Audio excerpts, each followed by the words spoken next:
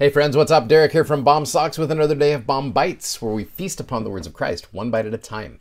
So as we're concluding this week of the Come Follow Me, we still have Romans chapter 12 through 16. And there's some great things in here that I really think go well with this idea of putting off the natural man, like we've talked about.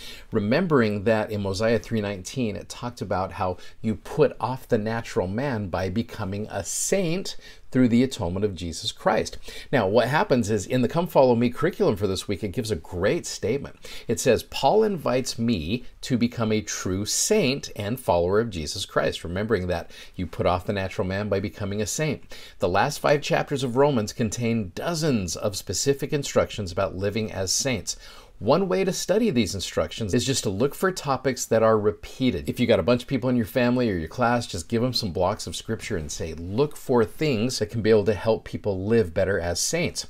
How would you summarize Paul's counsel? You may not be able to apply all of this counsel at once, but the Spirit can help you find 1 or 2 principles that you could start working on today. Share your desires with your Heavenly Father in prayer and ask for help. So what I wanted to do with you today is, in an effort to help us all put off the natural man, I want to take you to some of these, like it says, 1 or 2 principles from Romans 12 to 16, and see what you can find to help us become better saints. All you got to do, you look right to chapter 12. In fact, the chapter heading, it says, Paul counsels saints to present their bodies as a living sacrifice. Now, verses 1 and 2 talk about that. I beseech you, therefore, brethren, by the mercies of God, that ye present your bodies a living sacrifice, holy, acceptable unto God, which is your reasonable service. Now, all the Old Testament sacrifices were dead. And here's where Paul says, I want you to present your body as a living sacrifice. Verse 2, be not conformed to this world, but be ye transformed by the renewing of your mind, that ye may prove that which is good and acceptable and perfect will of God. Now, when you're going back to some of those sacrifices, a lot of them are very sacramental in nature, in the sense that they remind us of the sacrament of our day. In fact, President Nelson several years ago said that the word sacrament, when you break it down into its Latin forms, means sacre and mentum, which means sacred mind. So here's Paul talking to us about renewing our mind through our own sacrifice. Now, what I have done is I've put a cross-reference here over to Omni, the great book of Omni in the Book of Mormon, where in verse number 26 it says, And now, my beloved brethren, I would that ye should come unto Christ, who is the Holy One of Israel, and partake of his salvation, and the power of his redemption. Yea, come unto him, and, like Paul said, offer your whole souls as an offering unto him, and continue in fasting and praying, and endure to the end. And as the Lord liveth, ye will be saved. Now, one of the things that when you're thinking about your own personal sacrifices, I love what Elder Neil A. Maxwell years ago talked about this. He said, real personal sacrifice never was placing an animal on the altar. Instead, it is a willingness to put the animal in us upon the altar and letting it be consumed. The submission of one's own will is placing on God's altar the only uniquely personal thing one has to place there. The many other things we give are actually the things he has already given or loaned to us. And so this idea of presenting our bodies as a living sacrifice, the world that we live in right now, in order to really become a saint, Paul really hits on some key elements, especially later on in this chapter. You go down to Romans 12, verse 18. If it be possible, and he's talking about how you interact with other individuals, as much as lieth in you, live peaceably with all men, which I think is so cool. I mean, you think about what President Nelson taught us just in our last conference. Peacemakers needed. And again, I've referred to that often. It's a landmark talk that everybody loves, because that is one of the ways that we present ourselves as a living sacrifice, as we put off that contentious natural man and we live as a saint in a more peaceable type of thing. If it be possible, as much as lieth in you, live peaceably with all men. And then you go down to that wonderful verse 21. Be not overcome of evil, but overcome evil with good. And how do you do that? You do that through living peaceably with all men. Now, in a similar vein, you go over to chapter 15. Again, there's so many different things you could do here. Chapter 15, you look at the chapter heading, True Saints fellowship one with another. You go to verses 4 and 5. 4 is such a cool verse. For whatsoever things were written aforetime were written for our learning, that we through patience and comfort of the scriptures might find hope. Oftentimes the peace that we find in our lives and our abilities to then interact with other people comes from our interaction with the scriptures. that we can have that hope. And then verse 5, now the God of patience and consolation, which we just talked about in that previous verse, grant you to be like-minded one toward another according to Christ Jesus. Now that like-minded idea is so hard to do today, is have everybody with the same mind. One of the things I like here is the New Living Translation, which I refer to that often. It's one of my favorite versions of the scriptures.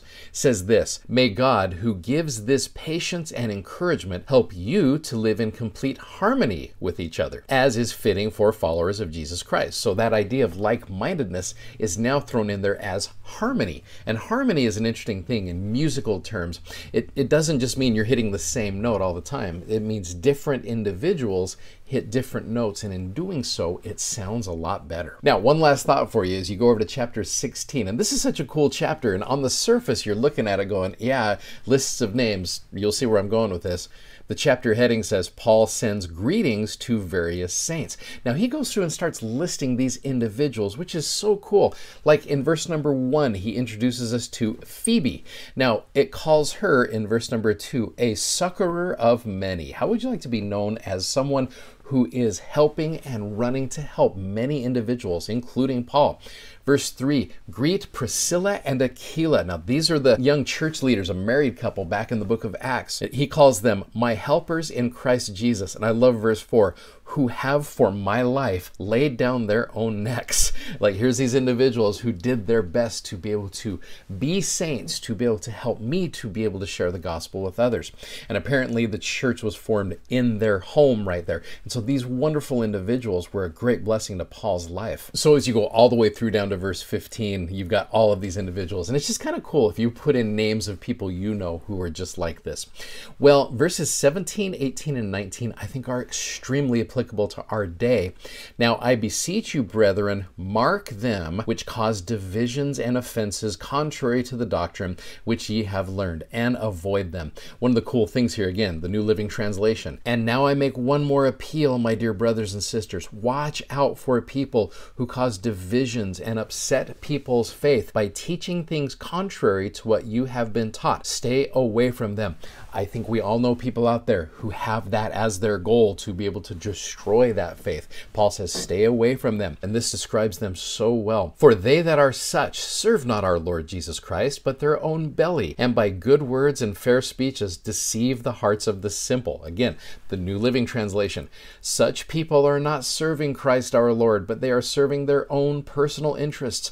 By smooth talk and glowing words, they deceive innocent people. Oh, we see people out there like that all the time. You go down to 19 and 20. Now 19, for your obedience is come abroad unto all men. I am glad therefore on your behalf, but yet I would have you wise unto that which is good and simple concerning evil. The New Living Translation. But everyone knows that you are obedient to the Lord. This makes me very happy. I want you to be wise in doing right and stay innocent of every wrong. And then what happens? Verse 20, the God of peace shall bruise, or the footnote says, crush Satan under your feet shortly. The grace of our Lord Jesus Christ be with you. Amen. So the God of peace is going to be the one who is going to help overcome Satan. So this whole idea of you and I overcoming that natural man and becoming a saint has largely to do with how peaceful we can be to others. Again, going back to our prophet, President Nelson, how well he shared that with us. I believe these principles are absolutely true, and it's something that we can constantly work on to be better saints and overcome that natural man within us. Thanks so much for watching. Thanks for subscribing. Thanks as always for sharing. As always, we are so grateful that you do that. And of course, please go check out our amazingly comfortable gospel-themed socks at bombsocks.com. Godspeed, and we'll see you next time. Take care. Bye-bye.